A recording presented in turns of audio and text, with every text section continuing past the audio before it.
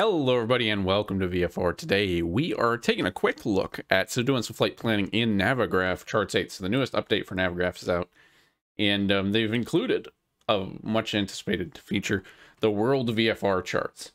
So that's been one of the big things that stops me from flying more other places. So that flashes out a lot of the World VFR Charts, and we're going to go through a quick little flight plan, explore some of the features, flying around the island of Ireland.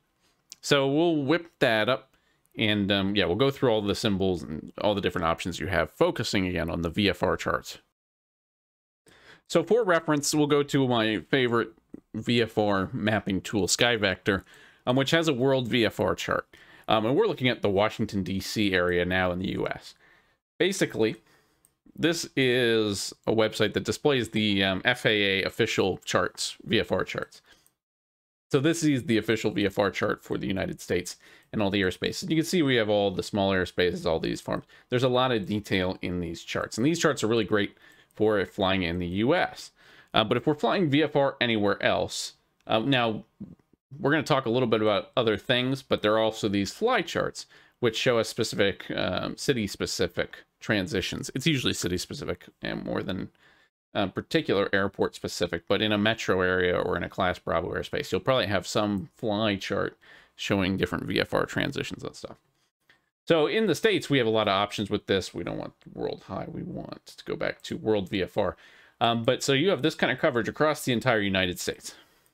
But once we leave the US on SkyVector, you don't have that anymore. We go to basically where the FAA maps. We have this high detail, really great map. And then we get into the World VFR map, which is a little bit more simplified. So say we go to the UK. We go over to London.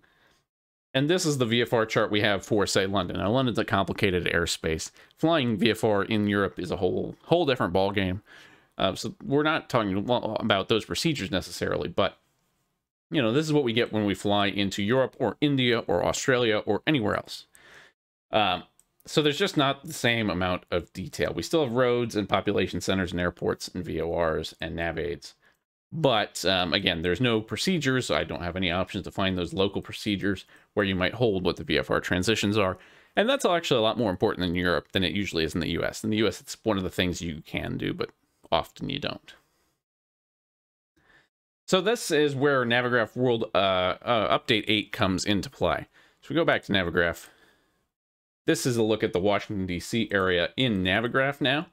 And for someone who's tuned into the FAA charts, these third-party tools with VFR charts are always a little bit of an adjustment, just because the symbology is different. So here you have gears for airports. Here you have Gaithersburg Airport, for instance. You can go over to Whiskey 29 here, Bay Bridge, Martin State up here, and Baltimore Airport here. And the blue rings, again, represent the Bravo, just like on the FAA charts. But again, it's just slightly different. The nice thing about these, though, is we can zoom in as close as we want and really get fine look at these maps, town names, river names, and stuff like that. So you can actually zoom in a lot farther. But again, we'll just keep an eye on the symbology. But again, we look at, let's go over to London now and zoom in on London. And you can see we have a lot more detail, both in terms of airspaces, airports around, the road layouts. But here, if we zoom in far enough, we also have some VFR transition routes. So I'm not familiar enough to speak to London, Heathrow, VFR ops specifically. Wouldn't touch that with a 10-foot pole.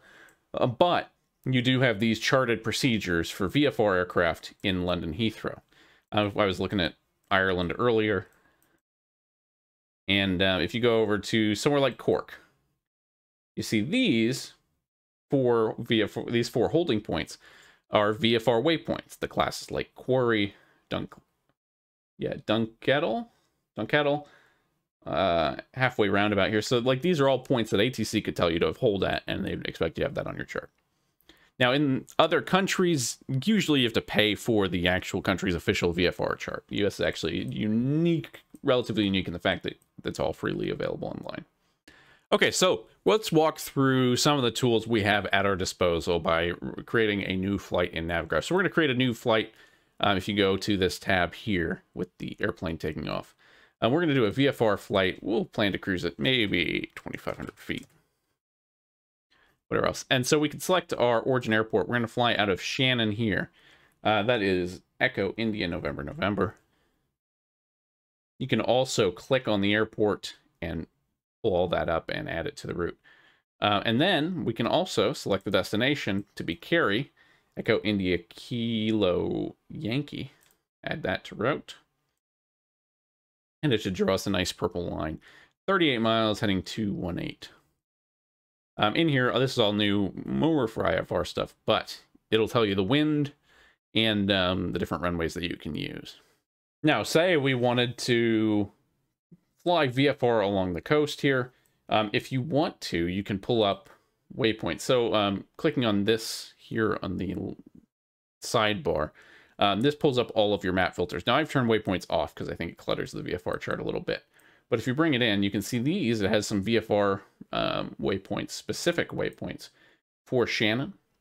So you could click on that particular waypoint and add that to the route. And you will add that. You can add that via the lat long. You can also click on the church and add that specific waypoint. Then if we wanted to delete that, you just go up to the top and click remove, and that will remove, should remove that point. So now we're going to fly to this reporting point, VP11, which is Killedy Cert Church. Sorry, Irish people. So we fly over the church here. That's a visual reporting point out of Shannon. We can turn left and follow the river up. So say we wanted to fly out here over Ballybunion. You can do the same thing. You can right click. And then if you wanted to fly just based on that position, we can insert that after. And it'll put a lat long waypoint there. And we can just add it that way.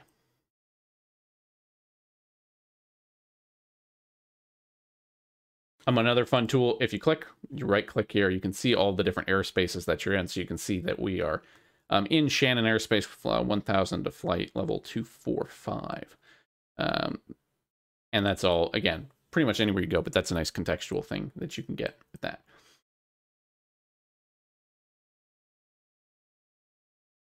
So then coming into Cary, maybe we could put the John Cronin roundabout here and add that to our list. So if we come down here, click on VP009, we can add that to the route after our lat long waypoint. It'll take us there. We know we can go to that hold point and then go to Cary whenever our fictional air traffic control can show us that. So again, a highly customizable route, and you can zoom out on that, clicking on that button. I believe that is for your moving maps. This controls all of the moving map controls with your airplane. If you want to follow it on VFR, you want to just do it the old-fashioned way, you can turn it all off. Again, finally, just looking at these filters a little bit more, you can turn, I like to turn off waypoints sometimes because a lot of them, it can clutter up the map a little bit, and US charts don't have them as prominent as these do. But if you want, you can turn on airways or holding patterns or all this stuff, or you can just turn off whole groups. So you can turn off all the navigation layer, and that will preserve, that should preserve the VFR waypoints. So that's helpful. And then you can also, you know, if the airspaces are bugging, you can turn that off if you just want to navigate based on the points of interest. So again, lots of great options for setting up that flight and then tailoring the VFR map to your specific preferences. Now, if you don't want to use VFR, if you don't want to use Navigraph, you don't want to pay for it, there are some other tools you can do this kind of stuff in. The one that really is probably most capable is Little Nav Map, which has a lot of the same features. You can pull up the airspaces. It has a very similar feature set, but the user interface is not as clean, I don't think, as Navigraph. And then the other one, SimToolkit Pro, also has some of this functionality embedded in it. That's what I will also sometimes use for a VFR flight, where we have to put down waypoints and do stuff. But again, this is pretty much up to as full-featured as anything out there for VFR flying, and it gives you all the stuff you do need to know. And again, it's nice that you can zoom in, and you do have all these, you look here, you have obstructions, and a lot of that lower-level detail that we lose out on the Sky Vector kind of generic World VFR map. So that's it. That's just a little bit of an introduction into Charts 8 and Navigraph using the VFR chart features. If I've missed anything, or you have any other tips or tricks that you like to use for your VFR flight planning, drop in the comment section below. As always, like, comment, subscribe, all the usual YouTube stuff for more flights, and maybe we'll fly this flight here in not too long. We'll do. Hopefully, this will unlock some more international flying for me personally, and just help me understand these places better. So, thanks for watching, everybody. Take it easy.